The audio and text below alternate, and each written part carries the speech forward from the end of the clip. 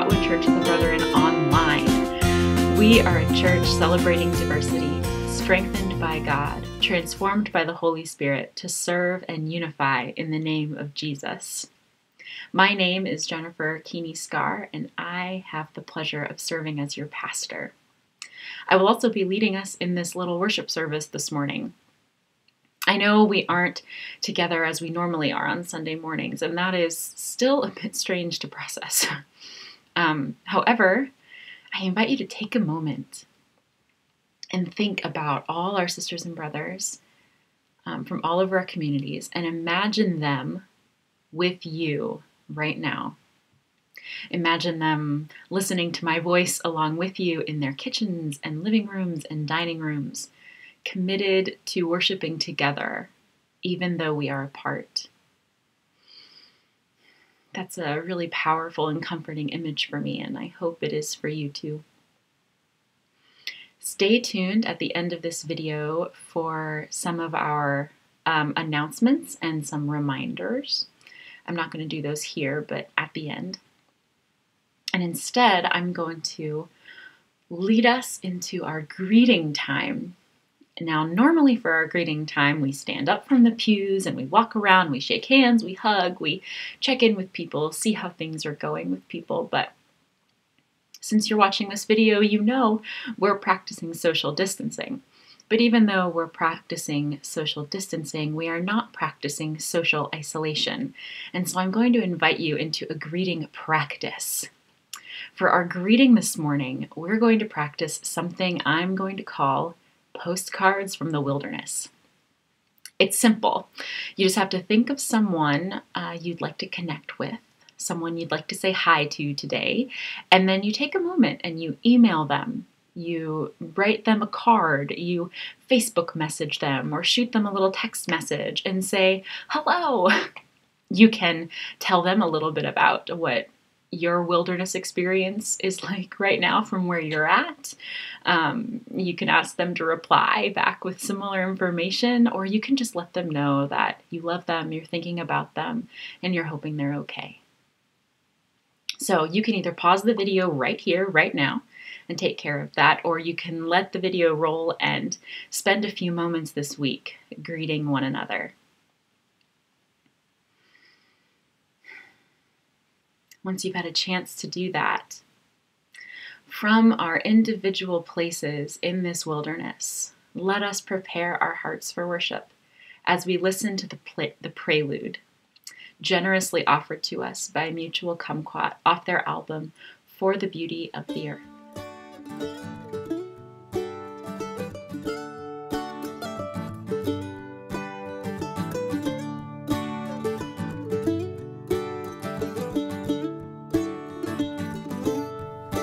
Come now, fount of every blessing, tune my heart to sing thy grace. Streams of mercy never ceasing, call for songs of loudest praise. Teach me some melodious sonnet, sung by flaming tongues above. Praise the mountain fixed upon it, bound of God's unchanging love.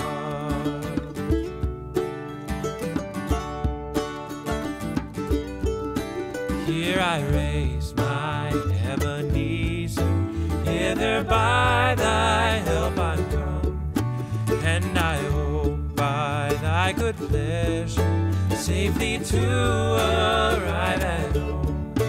Jesus saw me when a stranger, wandering from the fold of God, he to rescue me from danger, interposed his precious blood.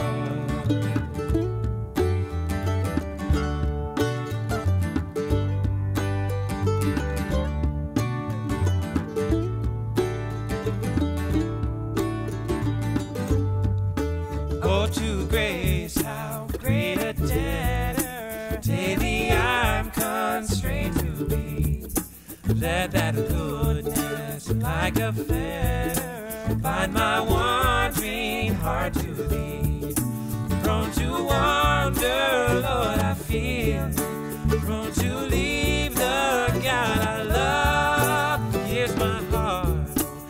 take and seal it for thy courts above. Prone to wander, Lord, I feel it.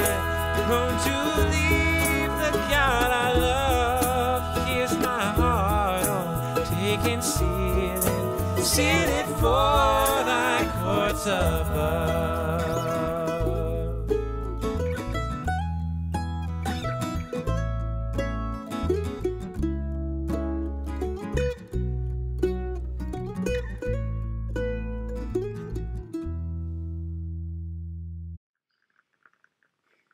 For our invocation prayer this morning, I'd like to introduce you to the practice of breath prayer. Sarah Bessey, an author and person of faith, reminded her followers of this kind of prayer earlier this week. She offered it as a simple practice to help ground us in moments of anxiety and fear. The link to her blog post where she talks about these prayers is in the description of this video below. To begin a breath prayer, close your eyes and imagine that you are in a safe place. Perhaps you are in our sanctuary, full of all the people who love and support you. Maybe you imagine yourself out in the woods, by a lake, around a big, beautiful table.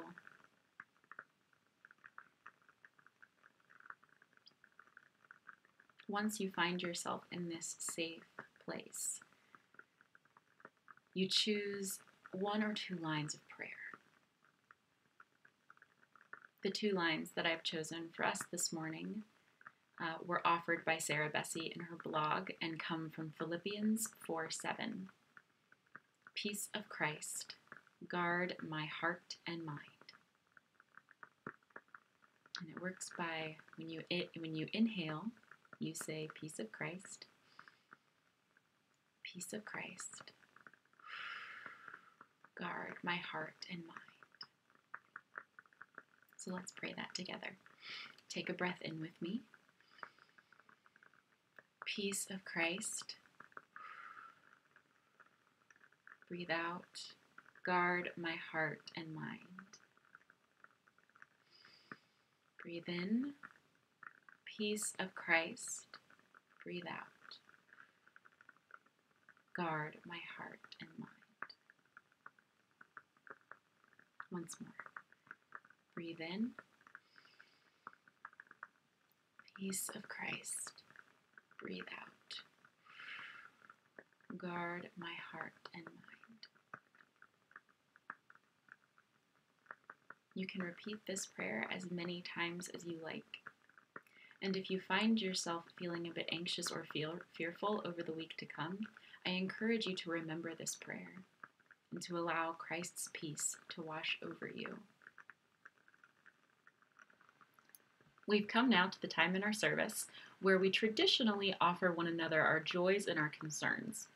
So instead of passing the mic around this morning, I encourage you to take a moment and email any joys or concerns you have from the week to trotwoodcobrethren@gmail.com with the subject line joy or concern.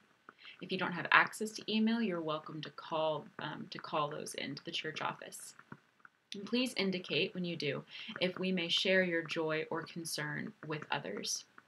I will be composing an email on Tuesday with any joys and concerns that are okay to share with the community so that we can continue to be in prayer with one another throughout the week. As you consider what joy or concern you'd like to email or call us, let us listen to our call to prayer from the Walking Roots Band off their album Prayers for the Church.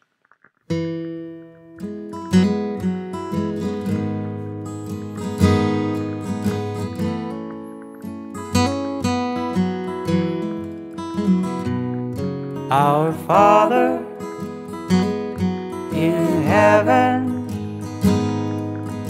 hallowed be your name. Your kingdom come, your will be done on earth as it is in heaven. this day our daily bread. As we forgive others, please forgive. And lead us not into temptation, but deliver us from evil. Our Father in heaven, hallowed be your name. Your kingdom come, your will be done on earth as it is in heaven. And give us this day our daily bread. As we forgive others, please forgive. And lead us not into temptation, but deliver us from evil.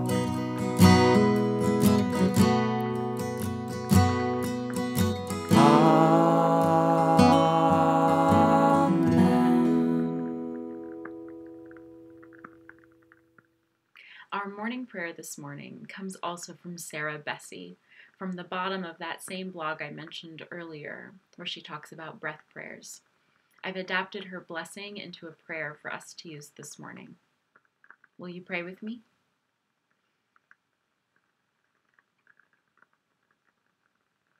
O Holy One, who like a mother hen gathers us all under her wings, may the peace of Christ give us a renewed hope and wisdom.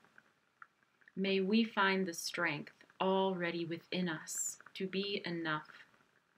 May your holy grace be sufficient for us. May we find a deep breath when the air around us is thin. May we grow in compassion in these days. May we love well, not in spite of these anxious times, but because of them. In Jesus' name we pray. Amen.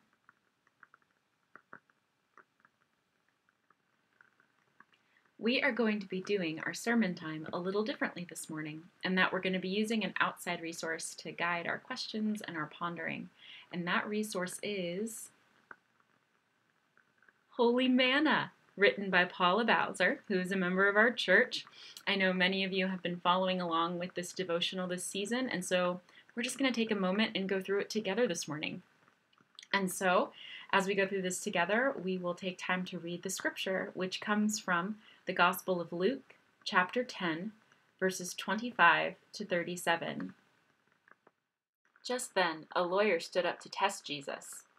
"Teacher," he said, "what must I do to inherit eternal life?" He said to him, "What is written in the law? What do you read there?"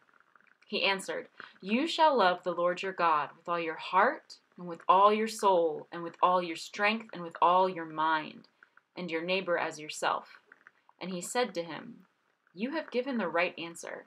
Do this, and you shall live." But wanting to justify himself, he asked Jesus, "And who is my neighbor?"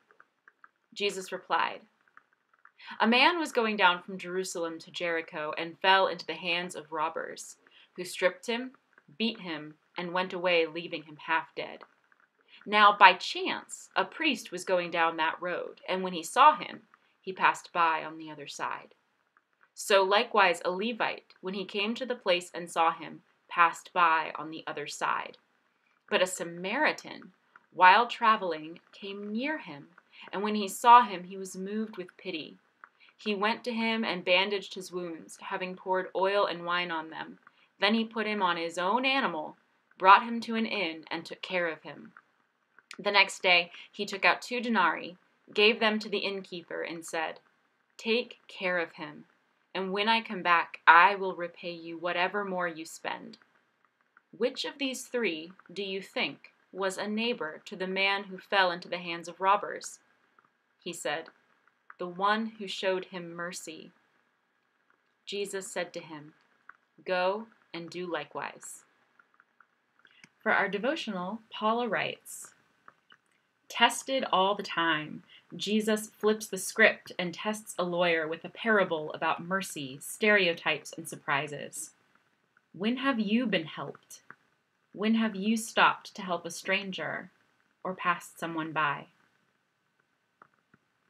And then Paula offers an original poem. I remember when the wheels came off at Pike's Peak. We were on our way to the Garden of the Gods. He appeared out of nowhere to help us. He wore a Duck Dynasty beard and a t-shirt with skeletons. It was a dangerous intersection on a busy road. He retrieved our wheel where it lay in the adjacent lane. His skeletons were holding pistols and smoking weed. I've already called dispatch, and they should be here soon. I couldn't see his eyes because of his shades. He was not what you'd expect in an angel. I'll stay with you until the police arrive. I wondered if angels carry cell phones these days. His call went through and the blue lights appeared. He waved away my thanks and slipped away. I've been here before, he said, and someone helped me. I remember when the wheels came off at Pike's Peak. The wheels have certainly come off our community this week, and I find myself so grateful for our sister Paula's words. As we figure out how to be a servanthood of all believers for one another during this period of social distancing, I invite you to engage in the following 2 questions. You can do this by pulling out a journal or a scrap piece of paper and taking some notes on your thoughts, or you can call someone up as part of the greeting practice we talked about earlier and chat about these questions together. And these 2 questions are, in what ways have you experienced mercy this week? And the other is, in what ways have you shown mercy to others? So I invite you here to either pause the video and journal on that a bit, or pause and have a conversation with someone, or just take a moment and ponder those questions for yourself. In what ways have you experienced mercy this week? And in what ways have you shown mercy to others? Dear ones, it has been a joy to worship with you this morning, even though we couldn't be together in person. I'm so grateful for each and every one of you for tuning into this video and being present with each other in this way. As we wrap up our worship time together, I'm going to offer you the same blessing I've been offering to us all Lent, because it feels especially meaningful to me now as well, given that we're not meeting in this time of wilderness. So I offer you this blessing, which is from a tune from the Celtic tradition and words from the Book of Common Prayer. May the peace of the Lord Christ go with you, wherever he may send you. May he shelter you through the wilderness, protect you through the storm. May he bring you home rejoicing at the wonders he has shown you. May he bring you home rejoicing once again to our doors. Go in peace.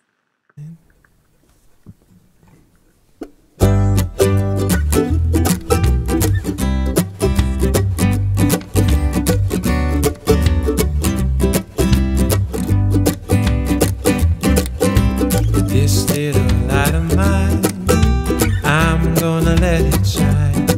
Oh, this little light of mine, I'm gonna let it shine. Oh, this little light of mine, I'm gonna let it shine, shine.